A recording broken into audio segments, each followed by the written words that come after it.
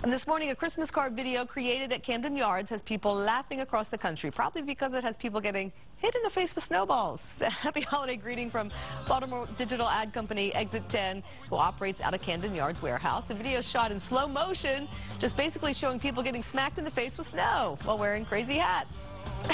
Okay. Megan, Sarah, you're lucky this was not my Christmas card this year.